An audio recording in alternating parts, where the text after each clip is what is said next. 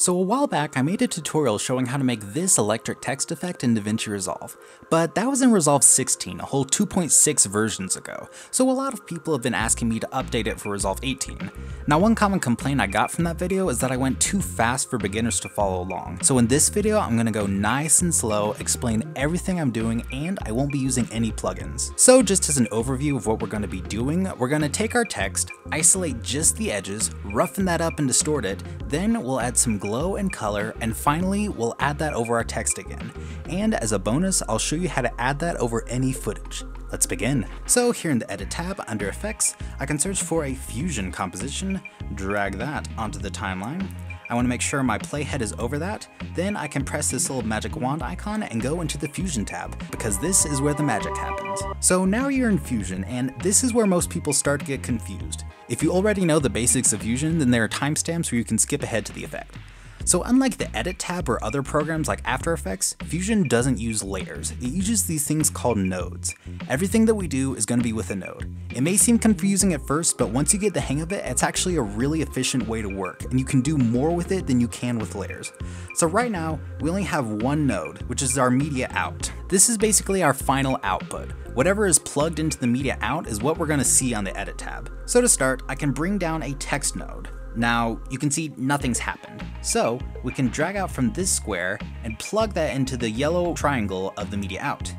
Now something's happened. In the text controls, we can type out something, and may bring up the size a little bit, and you can choose any font that you so desire. Now you might notice that the left side of the screen is still blank.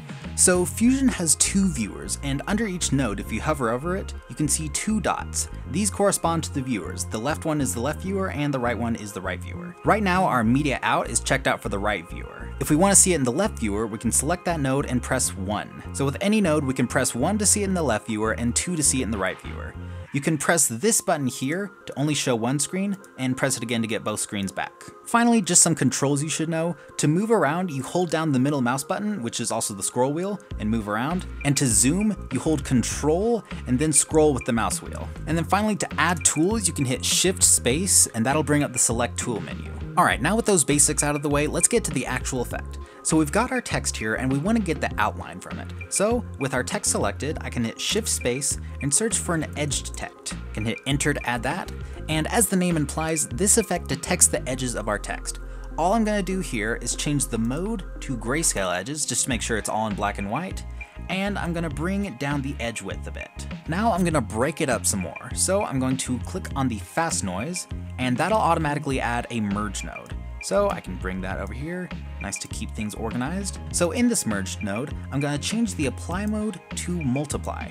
That made things a little bit darker. I'm going to bring my fast noise to the left viewer. Now right now we have parts that are white and parts that are transparent, but we want it to be black and white. So in this color tab here, I can change the type to gradient. So back in the noise tab, if I bring up the contrast, you can see that everything that's black is black on our text, but everything that's white we can see our text through. That's what the multiply apply mode is doing. If I change it to screen, you can see it's doing the opposite. What's white is white on our text, and what's black is see-through.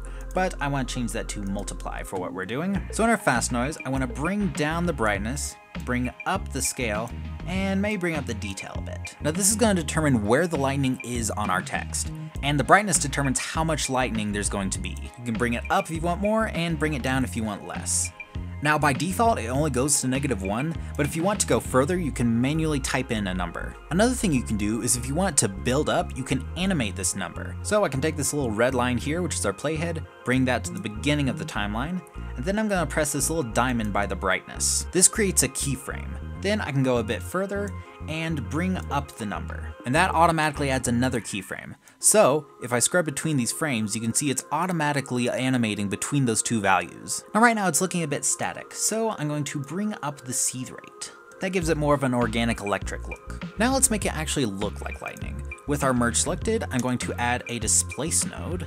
Bring that to the right viewer. Now this node moves parts of the image around based on the color values of another input. In this case, we're going to use another fast noise, so I'm going to drag that down and plug that into the little green triangle here, bring that to the left viewer. Now right now you can see it's already started to do something. So I'm going to change the type to X and Y, and now we're back where we started. But if I bring up the refraction sliders, you can see it's moving our text.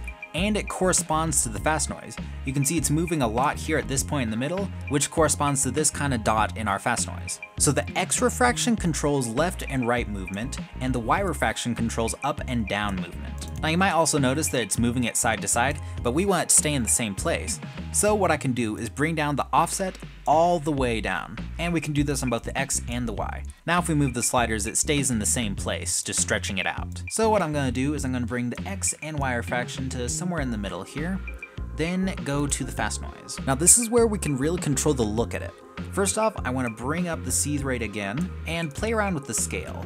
The scale determines how much movement there's going to be. This will control how big the warping is. If it's small, then there's going to be really big motion, but if I bring up the scale a lot, then there's a lot of tiny motion.